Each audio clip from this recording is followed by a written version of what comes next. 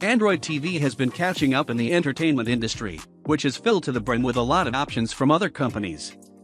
Samsung and LG, for instance, ship their smart televisions with Tizen and WebOS respectively, and global e-commerce giant Amazon has its toes in the industry with the like of Fire Sticks. And so does Apple with Apple TV. These products cost a lot of money if you have to factor in fees you will have to part with in the process of taking full advantage of them. Still, Android TV is the way to go because there is a good chance it is packed in televisions besides those of the aforementioned South Korean manufacturers. This effectively eliminates the need to set money aside for an Android TV box, although on the whole, an STB is the best way you can enjoy Android TV. In most cases, the OS, Android TV, in this case, baked in your television will not give you the best experience due to performance limitations. Put differently, manufacturers do not pack the best of specs to service the OS for obvious reasons, obvious here being that they are selling you a TV in the first place, and equipping it with the best hardware besides a display may cost more. Just check the specifications of your smart TV, they are quite pedestrian. Also, Android TV, just as is the case with Android on smartphones, is inherently resource-intensive and must be accompanied by robust specifications to offer the best entertainment experience. Often, good to better specifications are found in an Android box and not your budget to mid-range pictorial stereo. Even then, you have to spend a little more money to really appreciate the merits of STBs, as is the case with Nvidia Shield TV. Anything else below that will perform just fine and will be subject to software slowdowns over time, which is what's happening with my Xiaomi Mi Box 3 that has been underused since late 2018. Is it a good product? Oh, yes, it is. Does it have shortcomings? Obviously, and we are going to look at both sides of the coin in a couple of paragraphs so that you can make an informed choice as to whether it will serve your TV entertainment needs, bearing in mind that we will be seeing most of these devices in store shelves in coming days after the Chinese manufacturer decided to make its local presence a big deal by opening Mi Home stores in Nairobi. Only one is open at the moment. Hardware overview and box contents. One of the best things about the Mi Box 3 is its size. It is smaller than Safaricom's competitor that I reviewed many moons ago, and uses strict design tolerances than the latter. It is painted in black with the subtleness you would expect from a product that is meant to do one thing, and do it well. The painting is not as glossy as Safaricom's, so it will not pick scratches as quickly. Most people love that. There is a Mi logo on top of it, and besides the tiny series number details at the bottom, among others, there isn't any text of screaming design trends that could make it more unique. About its compactness, I love that you can sneak it behind your TV or in one of the slots of your TV stand. It will stay there, and you will not see it unless you really want to.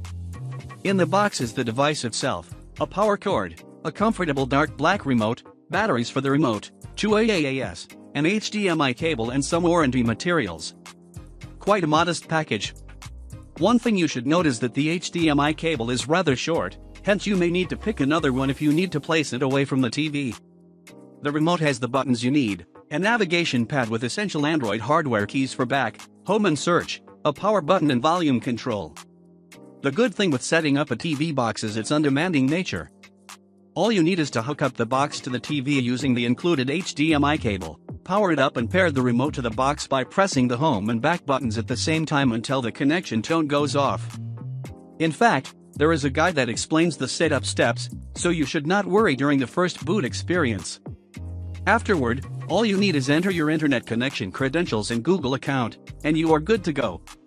Unfortunately, the Mi Box 3 does not include a SIM card slot as is the case with Safaricom Box, so if you needed to use a SIM for your streaming services, then this is not the STB for you.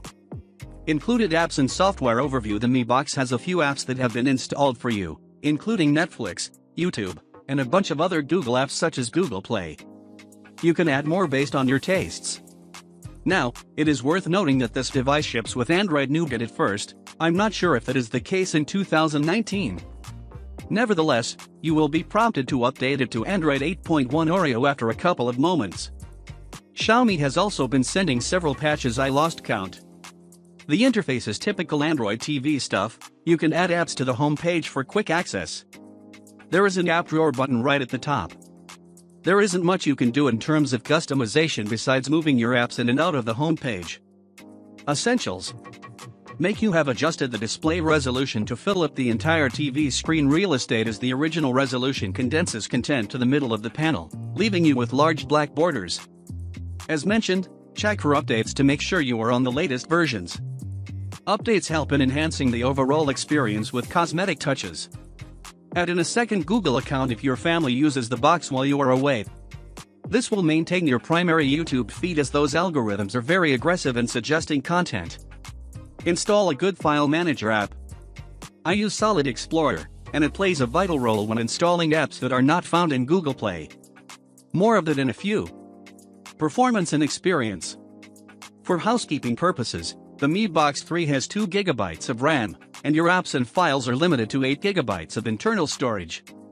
The package is powered by a 2 GHz quad-core processor and a pentacore GPU. A modest set of specifications, to say the least.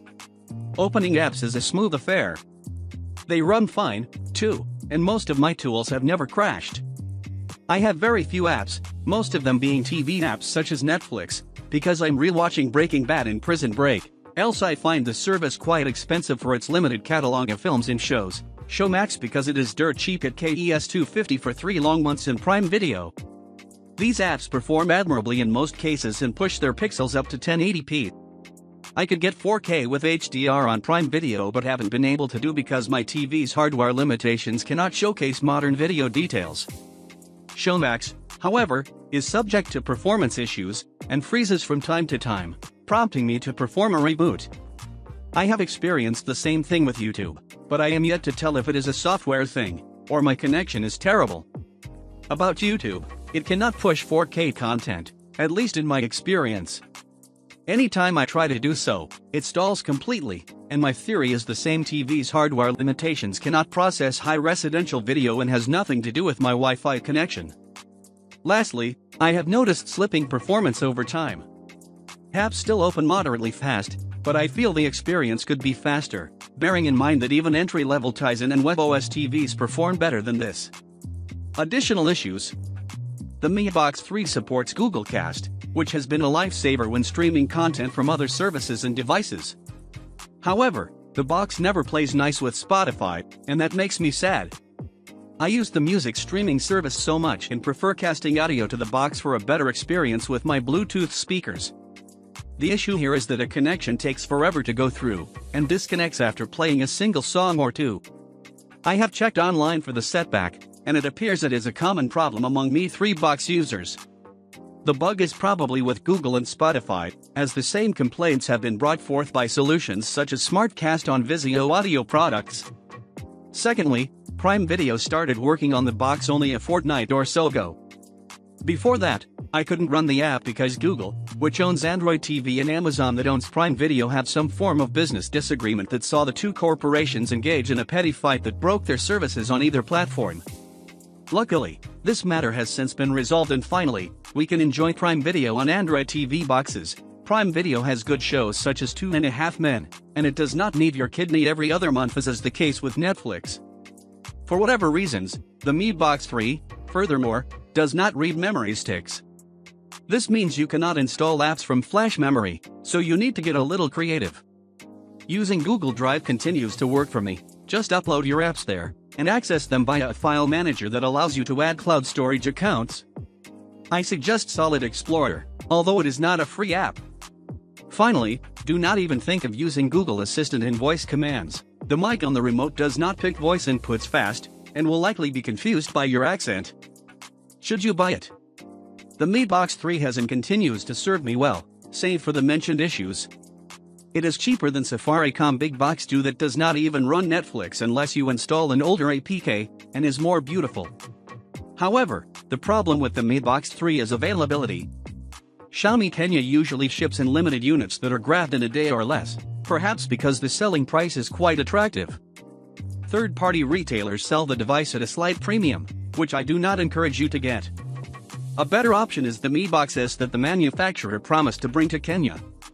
It is the 3's immediate successor and retains most of the 3 specs, besides from supporting HDR for people with supported TVs. Otherwise, the two are practically the same, including memory configurations. It is also likely the Mi S will receive additional software support such as an update to Android 9 Pie that I believe will not grace the 3, so it is a better buy. Generally speaking, buy the Mi Box 3 if you can get it at an attractive price, which should be around KES 6,000 or less, else, just pick the Mi Box S. You will have an outstanding experience if you are not too needy in terms of hardware performance. It is also likely your favorite apps will run just fine. As you may have noted, there aren't many issues with the Mi Box 3. It runs apps as expected, and you can run a couple of them, but be mindful of internal memory and RAM limitations. It is a compact beauty too, meaning it will not take too much space on your cabinet. However, some issues such as a broken Google Cast experience, horribly slow Google Assistant and voice command responses, and limitations to reading external memory sticks may be unforgivable to some, but I have learned to live with them. For instance, don't give commands to my TV by barking at it.